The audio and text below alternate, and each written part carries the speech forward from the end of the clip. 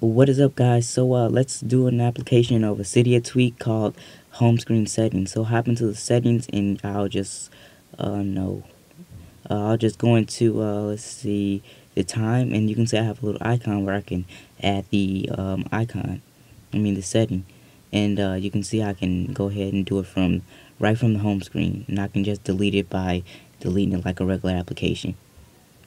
So if I go back and go into something else, let's say wallpapers, you can see I can add it to the home screen, and I could go into it and I can go ahead and pick a wallpaper and do it all from the home screen.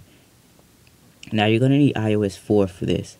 You go ahead and try it on something lower. I'm not 100% sure if it works. So where I got this from is where I got the last one from, the X Seals, if I'm saying that right.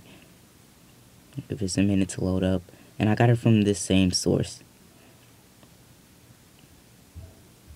So if you like this video, please give it a thumbs up. And that's pretty much it, guys, and I'll catch you guys in the next video.